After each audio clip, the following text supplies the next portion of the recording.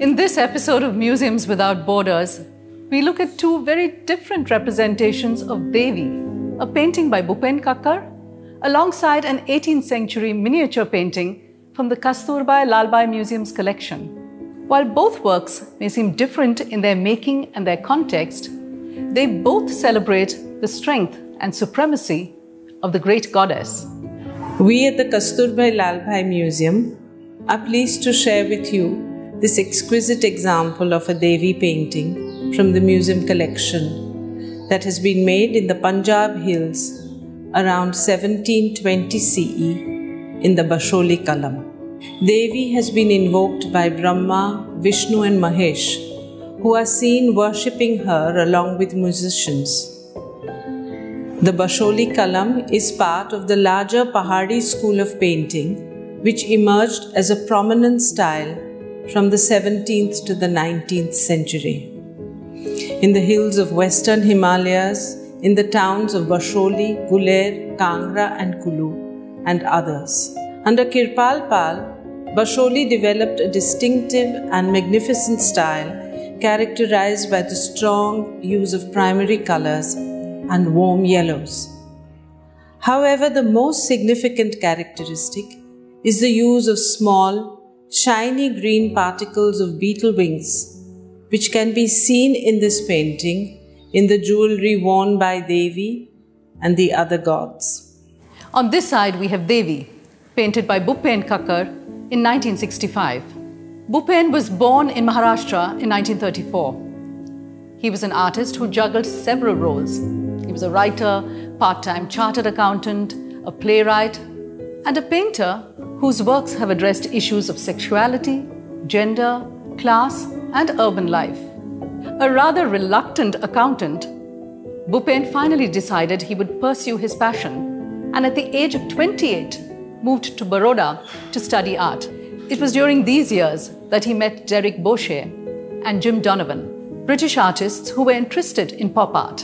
His interactions with Donovan encouraged Bhupen to pay close attention to the sights and sounds of the streets in India. He also began collecting film posters and oleographs, objects that were, at the time, perceived to be outside the margins of what constituted art, but which he chose to incorporate in some of his works.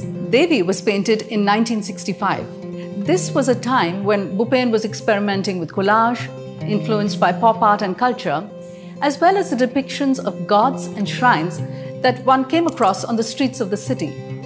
Devi is seated majestically on a throne, under which her vehicle in the form of a tiger can be seen. She holds a bowl, a sword, a trident and a drum in her 4 hands and is flanked by a female attendant.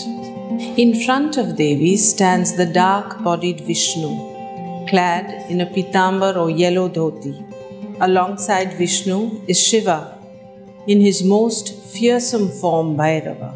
Behind Vishnu stands the 4-headed Brahma, who blows on a conch shell and plays a stringed instrument.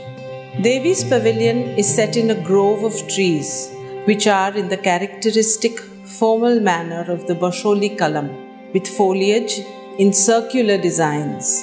The gods have come to worship and request Devi for help to destroy the terrible buffalo demon Mahishasur, who poses a threat to the very existence of the gods.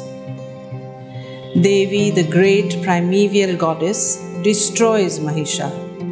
It is in the supplication of the gods and through other symbols we see around her that we realize the power of the goddess. Set against a bright red fiery background, Bhupen's rendition of the Devi is almost aniconic or formless, which is in strong contrast to the detailed representation of Devi in the miniature painting. However, his use of bright, bold colors was also typical of Basholi Kalam. There are also some iconographic parallels. Like the Devi in the miniature painting, Bhupen also depicts her with 4 arms, one of which brandishes a sword. If you look closely at the work, you see how he uses the language of collage. Cutouts from anatomical education charts make up the body of the goddess. It's also interesting to note the combination of both male and female sexual organs within the body of the Devi, perhaps reflecting duality. Bhupen's deconstruction of this version of a fierce Devi suggests an element of subversion, given how much it differs from conventional representations of the goddess. While Devi is an early work in Bhupen's practice, his influences were diverse and far-ranging.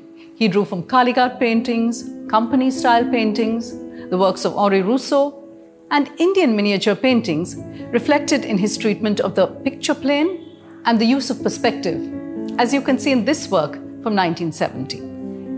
The Devi painting holds a special place in the collection, aesthetically as well as a representation of the powerful feminine. The painting underscores the importance of the worship of Devi as a dominant tradition in the Punjab hill states till the 18th century.